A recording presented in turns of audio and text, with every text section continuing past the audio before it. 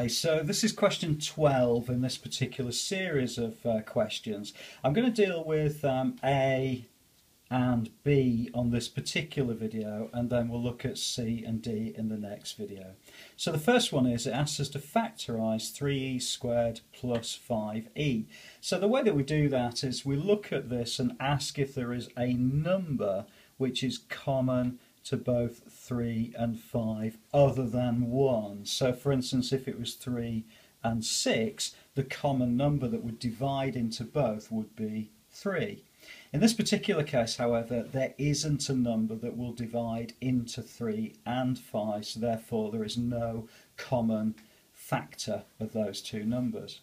And then the next thing we do is we look at the letters, and we've got e squared, which means e times e, and then we've got e on its own. So the common letter that will divide into both e squared and e is e itself. So it's actually the only thing that we can take out of this factorisation. When we do that, then we say, what have I got to do to e? What have I got to multiply e by to get 3e squared? Well, that's going to be 3e. What can I multiply e by to get positive 5e? Well, that's going to be positive 5. And that would answer that particular question. If you do want to get a few more examples of that type of factorisation, then please have a look at the rest of the playlist. Okay, so we're going to go on to part B.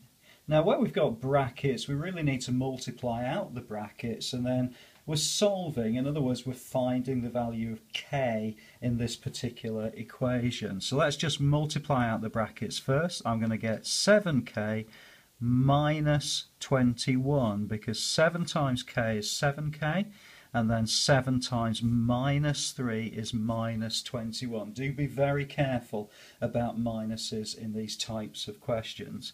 And that's going to be equal to 3k minus 5. Really, it's just a case then of manipulating this equation so we get k's on one side and then numbers on the other. So what I'm going to do is I'm going to say I've got 3k here.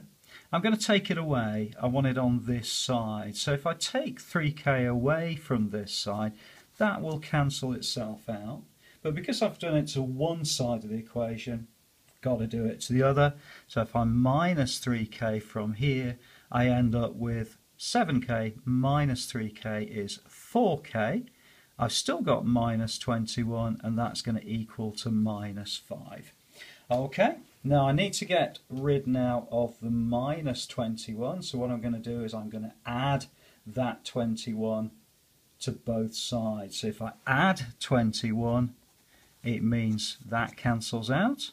But I have to do it to both sides. I'm going to add 21 to that side, and that means I get left with 4k, and that equals minus 5 plus 21 is going to be plus 16. So we know that 4 times the value of k equals 16. Well, in order to find the value of k, what I'm going to do now is just divide through by 4, because 4 divided by 4 means I get k on its own, and then I have to do it to both sides. So 16 divided by 4 equals 4. So k equals 4 in this particular question.